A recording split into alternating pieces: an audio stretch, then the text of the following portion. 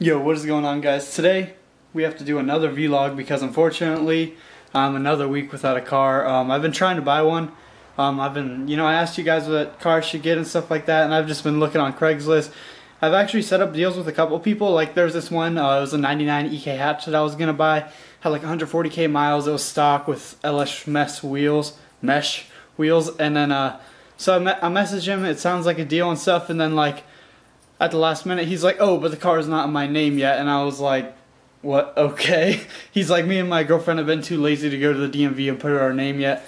So I was like, "Whatever." It's just he's like, "I can go Monday," but I was like, I was in San Diego, so on Monday I would have to come back to Orange County for school, so it was just whatever.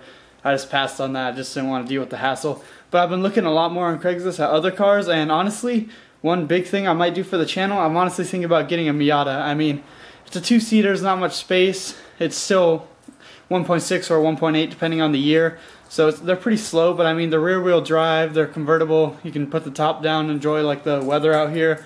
They just seem like a fun car over. Alright, sorry about that, guys. The camera died down, and so I'm back at it. But I think the Miata would just be really fun, not only for me, just to drive around and just be fun, the top down and all that, but fun for the channel. I mean, there's plenty of aftermarket parts, plenty of aftermarket upgrades I could do to it. I could make videos on that, because this would be the main car for the channel. I wouldn't be making many more Civic videos anymore, except for my girlfriend's car maybe.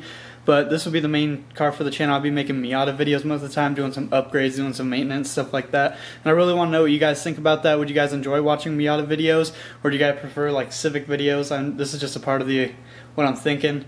Just want to know what you guys have to think about it. But I know in the last video I said that I wanted like a big cargo space for my car so I could fit all my stuff. The Miata only has 2 seats. It's got a really small trunk. But I think sometimes it might just be worth it just to suck it up and just to go for it, because it'll be a fun car. I mean, the amount of fun I have in the car might be worth the reduction in cargo space. But I don't know, what do you guys think? Please leave a like if you guys enjoyed this video.